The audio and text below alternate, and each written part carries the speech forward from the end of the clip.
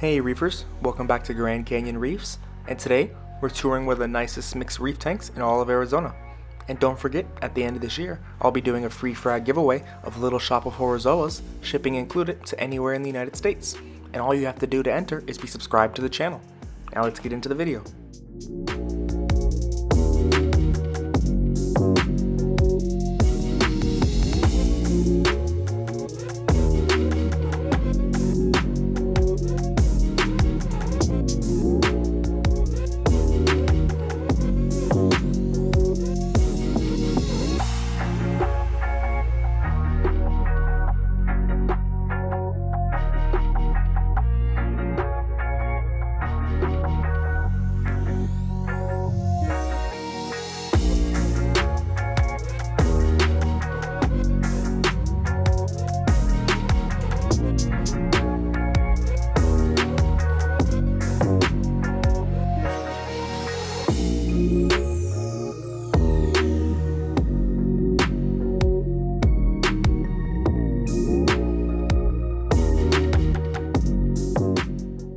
So this is Dan's mixed reef tank in the Phoenix, Arizona area, and his tank has been up and running for just over 2.5 years now, but some of the fish and coral and some of the equipment have been brought over from the previous tank, which is running for over 5 years. This current tank is a Waterbox Crystal Peninsula, the 5526, and it's roughly around 140 gallons in total system water.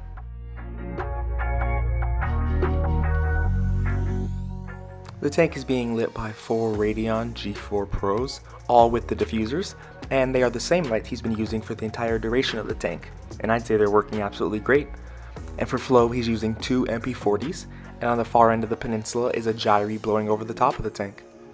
The idea for this aquascape came from wanting to mimic the idea of like different bonsai trees, but also being able to move and relocate the different coral frags around as they grow. So that's why he has different small ceramic domes kind of on the ends of the different tree branches, if you will.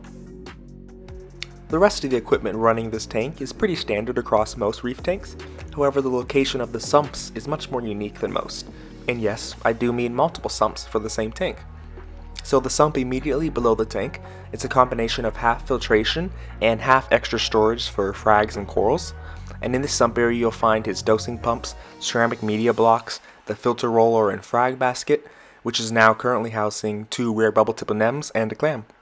And this filter roller is, I believe, the Clarisy SK5000, which he's been using for years, he says, and absolutely loves it.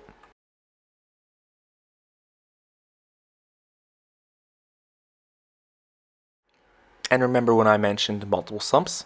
Well, the second sump is in a separate bathroom behind the tank.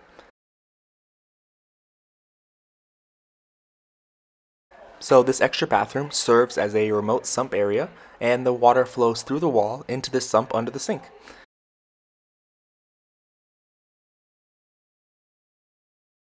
In here houses the skimmer, algae reactor, more ceramic media, and the return pump. A piece of equipment that I personally love is this skimmer net cleaner, which uses water to periodically clean the skimmer cup and then sends it down the sink drain. Gotta love automation.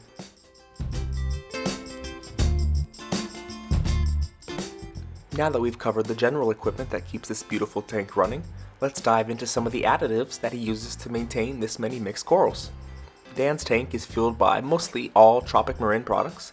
He follows the Tropic Marin DIY plan, which includes carbocalcium for calcium and alkalinity, Biomag for magnesium, Trace A and K for trace elements, and he also uses a mini fridge under the tank that houses and feeds Red Sea 80 Plus daily. For salt, he's using the Tropic Marin Pro Reef salt now, but he's only going to be using that until he runs out of the next 2 boxes, and then he'll be switching over to Fauna Marin.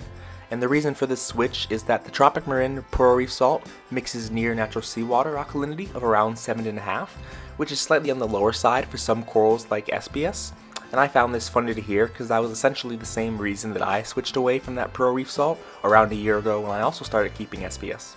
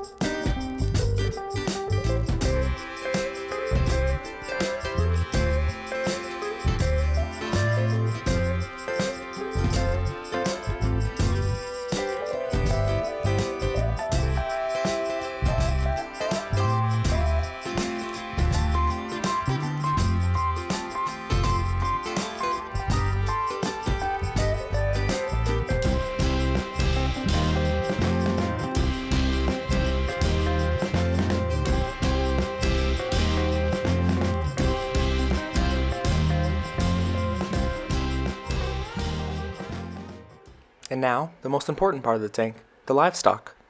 Dan's fish are by far some of the healthiest and nicest that I've seen. His personal favorite is the iconic yellow tank due to how long that he's had him and how fat and healthy he is. As you might be able to tell, he also has a passion for wrasses, and my personal favorite fish in his tank is the yellow-tailed tamarin wrasse, which was incredibly hard to film and get good videos of, but is beautiful and not a fish that you see too commonly in the home aquariums.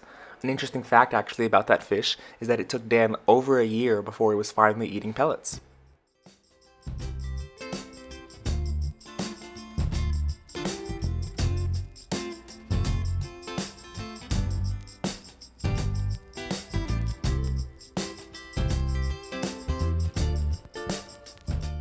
Dan's fish selection also highlights the importance of utilitarian fish, as he keeps many wrasses for pest control and the yellow and sailfin tang for any algae that might pop up in the display. The only fish that don't eat algae or pest are the clownfish, purple firefish, and the flame angel. The fish are fed daily via the auto feeder located above the power head, and he feeds frozen mysis a few times a week. When I asked him about any new additions in fish to the coming year, he mentioned that he's on the hunt for a female bellis and a male one-on-uppy angelfish, but they're incredibly hard to find. Now that we've talked about the fish in this beautiful reef tank, let's talk about the other livestock, corals. Dan estimates that there are roughly 200 corals in this tank, but I might argue that that number is even higher. Like honestly, pause the video just for a second and count a number of corals in a small section, and you'll quickly realize how packed the tank actually is. Corals of every kind cover virtually every single inch of the tank, from softies like mushrooms, zoas, and star polyps, to LPS like goniopora, scolemia, and euphyllia, to SPS like montiopora, acropora, and more. I would honestly have a hard time naming one coral type that's not found in this tank. There are even animals like large clams, which technically aren't corals but invertebrates called mollusks, or better known as shellfish.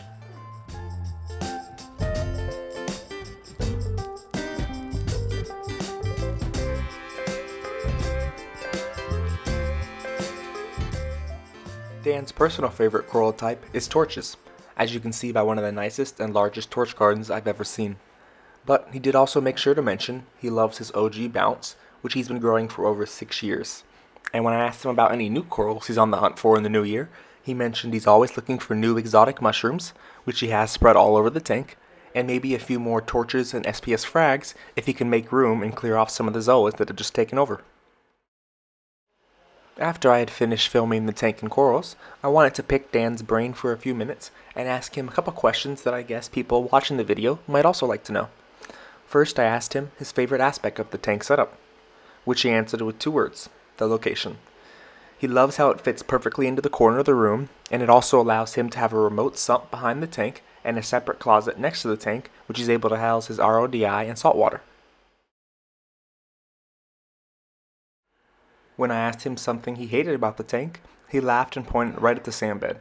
He mentioned he hates how much of a nutrient trap the sand bed has become, and since some areas are 2 to 3 inches deep and have corals placed on top, it makes it virtually impossible to clean those areas.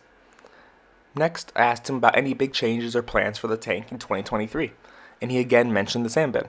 He's planning on removing the sand bed as it is likely serving more negative than positive, and his only remaining decision at this point, before he starts the removal, is whether to have white or black starboard on the bottom. So be sure to let us know in the comments below, do you guys think a bare bottom tank looks better with a white or black bottom? And lastly, I asked for one piece of advice or a tip for fellow reefers watching this video to help achieve a tank like this. His response? Trial and error. Trial and error is inevitable in the path to success, and if you want to have a mixed reef tank, which Dan and I both believe are to be the hardest, then you must accept that error will happen along the way, and there's always a lesson to be learned from the errors. Until one day, you have a mixed reef tank just like this, or hopefully, even better. Thanks, and happy reefing!